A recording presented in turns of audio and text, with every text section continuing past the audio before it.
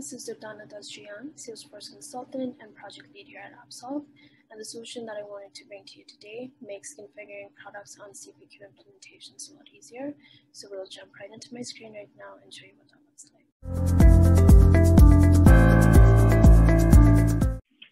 So the CPQ solution that I want to run through today simplifies the process of creating a large number of products in a simple, error-free manner.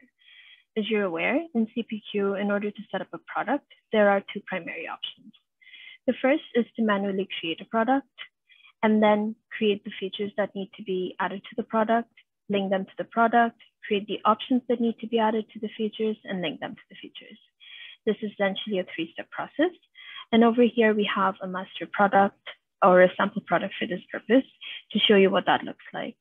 So we have the details over here of the product. In the related list, we have all the features, options that are then in turn linked to the features, and scrolling down the price book. This is, like I said, a three-step process. And if you have a lot of products with even small variations between them, it's a lot of manual effort to configure each product individually.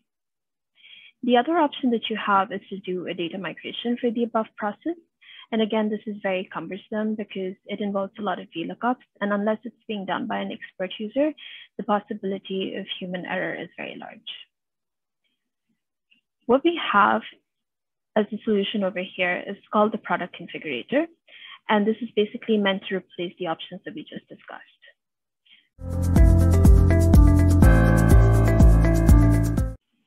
So for this solution, we start with a master product, which has been configured, containing all the features and options that might be associated with any products for a given implementation. Once this is created, we have this button over here called Clone with PB Entry. We can click on this and give this any name that we desire. So let's call this Product 100, and then we can give this a product code as well. And click next. What this does is it will have created the product, and then we can go in to our next step to actually configure the product with all the correct features and options.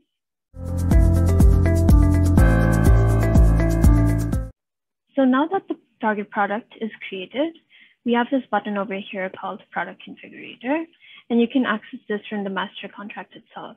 So you don't have to go in to looking for the specific product that you created and spending any time over there in terms of changing screens. So we'll go ahead, click this button. And now if you enter in the name of the product, so it was Product 100, you click next. You can move to the various screens and basically start configuring the product with the options that are copied over from the master product. So I'll choose compartment 1, accessories, select next. Now that we have selected all the features, for each of these features, we can start by selecting the options.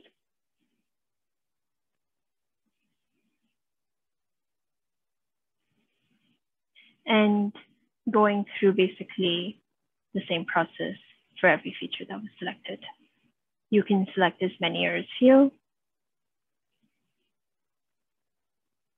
Click next, and your product is configured. So now if I go in, look for product 100,